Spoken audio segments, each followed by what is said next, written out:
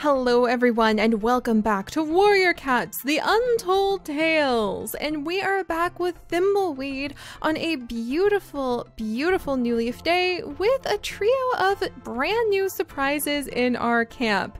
You guys, look at this! We have more cats! We have more cats in the camp, and this was actually not something that I did. We did roll a random generator event today that we would have a Kittypet queen come into the camp, but the fact that the Kittypet queen showed up in camp with 2 kits, that was completely the game. I was just jumping off the walls with excitement when I saw that. Oh my gosh, oh my gosh, oh my gosh. Okay, so I'm very excited to introduce to you guys Annabelle and her 2 beautiful kits, little Thorn Kit, who is a boy, and little Crystal Kit, who is a girl, and they actually came with those names, so that was pretty exciting. Apparently Annabelle kind of has her eye towards perhaps raising her kits out here, but maybe she'll tell us why. Oh, thank you so much for letting me stay here. I was so scared I'd get lost and we'd all die in the wilderness like this. But last time I had kits, my 2-leg took them away when they were all still so young. This time, I wanted to find a safe place to raise them. But I got lost, and I thought we'd starve to death before you found us. Oh, Annabelle, don't worry, we'll take good care of you. So Annabelle, also known as Anna or Belle, is here, and she's brought her 2 kits with her, which is super awesome. I think that Thimbleweed is just really excited, and our 3 little ones who are now old enough, I can't believe it, but Hope Kit, Brave Kit, and Joy Kit are now no longer kits, but they are paws. They are apprentices, and that means soon we will have to train them ourselves, which is so exciting.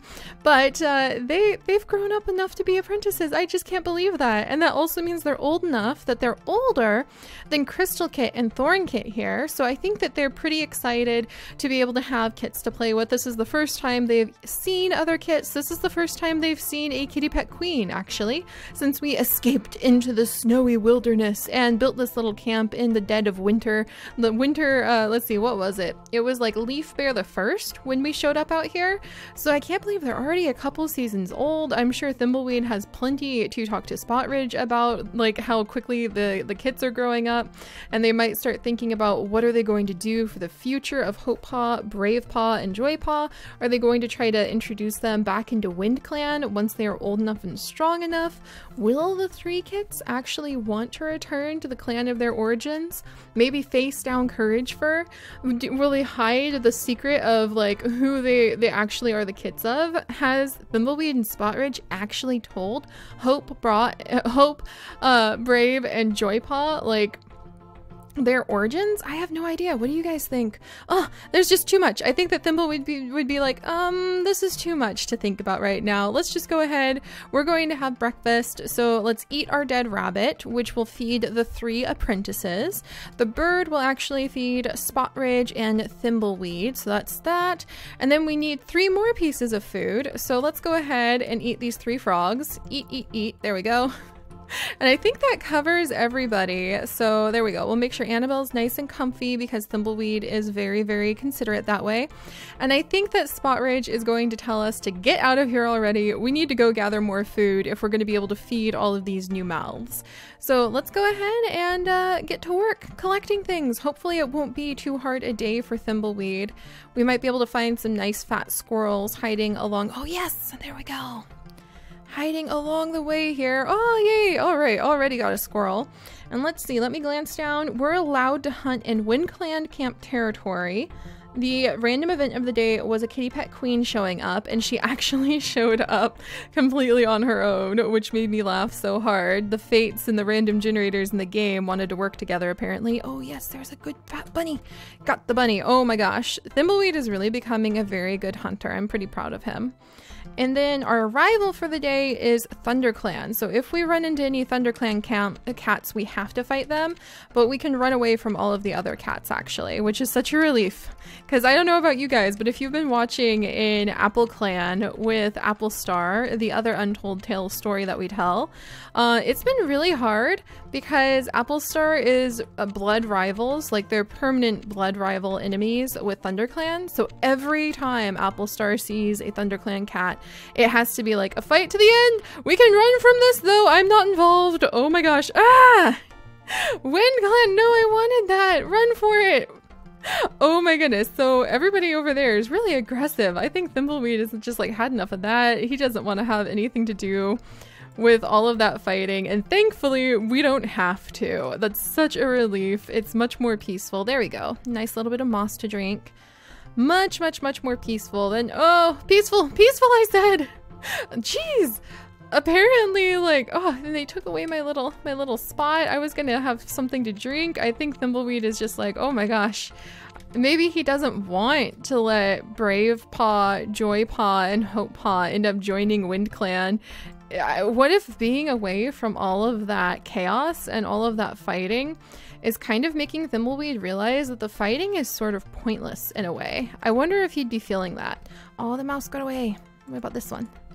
I wonder if he would be feeling, oh, he's not very good at hunting mice. Feeling like maybe the fighting is actually kind of pointless and he might not have ever really thought about that before. But really, why fight when there's cats out there who are in need and who are trying to escape from things like terrible two-legs who want to take away their kits, you know? I just feel like Thimbleweed's having a little bit of a crisis when it comes to the clan and when it comes to their beliefs and why they do what they do. So there we go. We've got a lot of prey over here. He is really like a master hunter. Why can't I get this much big fat prey? Go. Oh man, when it comes to working with Applestar, for crying out loud, because that camp needs a lot more food. All right, well, let's run up.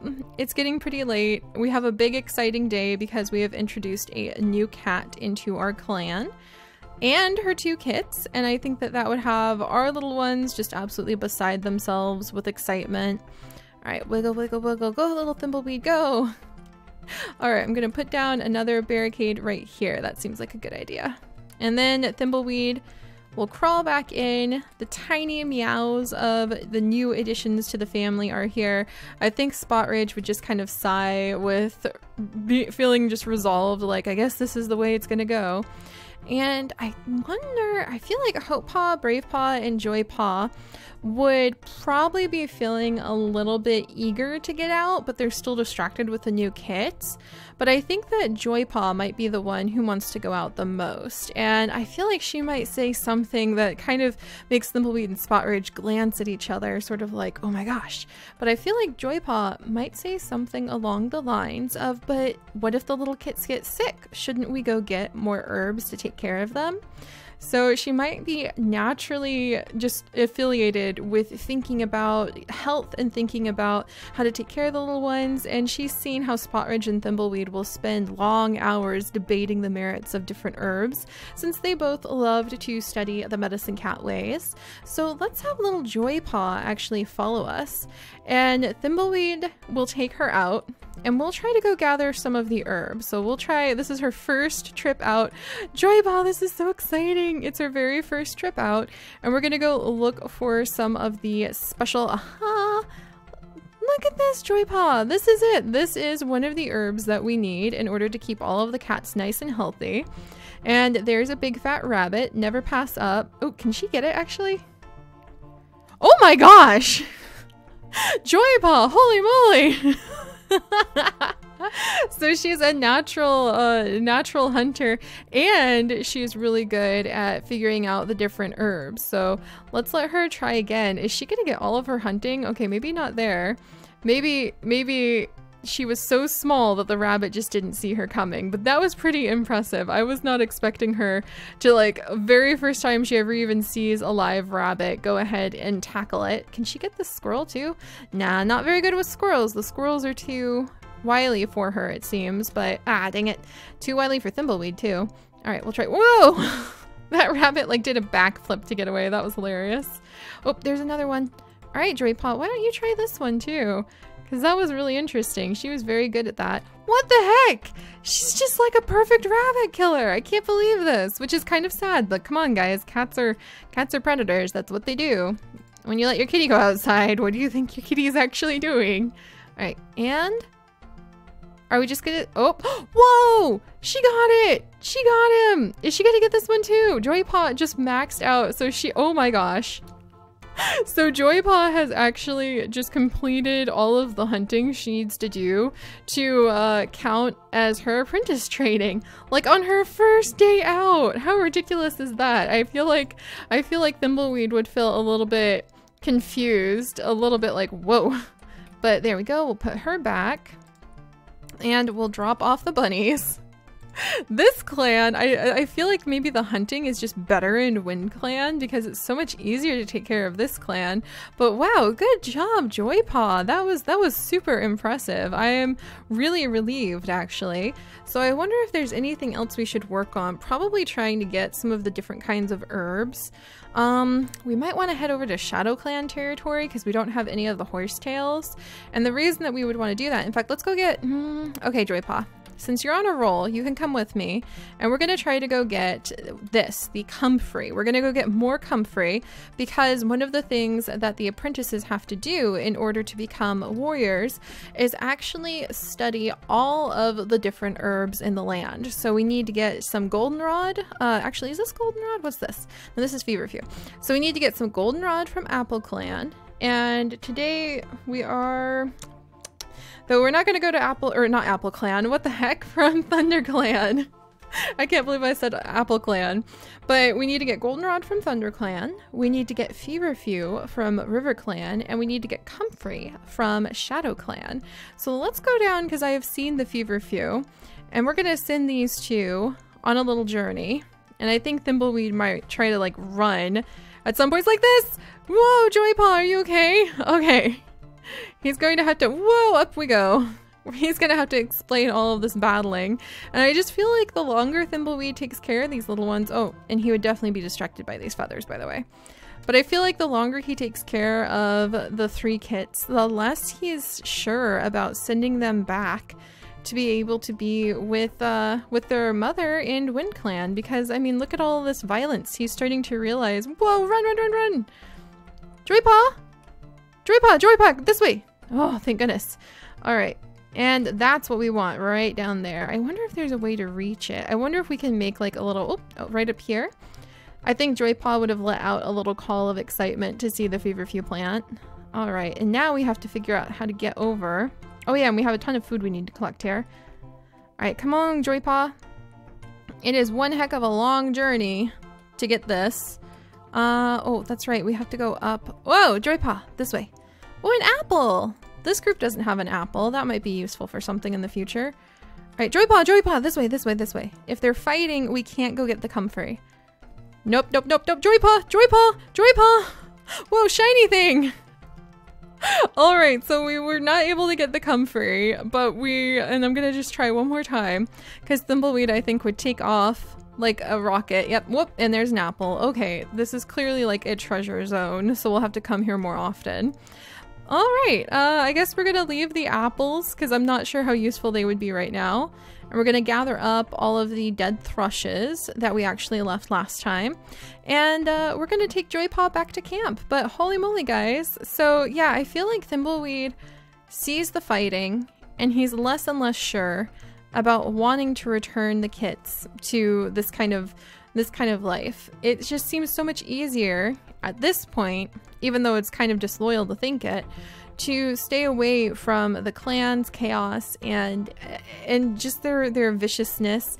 But the thing is, there's something to be said for the fact that he actually is benefiting from living on the edges of WindClan territory. So he hasn't had to defend his territory from stronger, more aggressive cats because he doesn't really have a proper clan. He just is sort of with the cats, hiding in the corner like this. All right, let's go ahead. We have our little shiny thing treasure. And nobody's really coming for them right now, but the bottom line kind of is that's because they're still in sort of WindClan territory, just WindClan territory is so big that we're protected by WindClan, even if Thimbleweed doesn't want to admit it. So maybe Brave Paw might realize something about that. You can't just always hide in the shadows. At some point, you're gonna have to defend yourself. Like, what if a big dog came by and it was just Thimbleweed and Spotridge with his bad leg and the 3 apprentices? Then the dog would probably get them, especially with Annabelle and Thornkit and Crystal Kit here. So I don't know, we'll have to figure that out. I think Thimbleweed right now might be erring on the side of not returning the kits to WindClan, so they didn't have to be part of all that. But they are actually benefiting from WindClan's protection, even if Thimbleweed doesn't really quite realize it, because he's just always lived like this. So some food for thoughts and the awesome roleplay and fanfics that you guys put into the comments, and I will see you all next time. Bye-bye!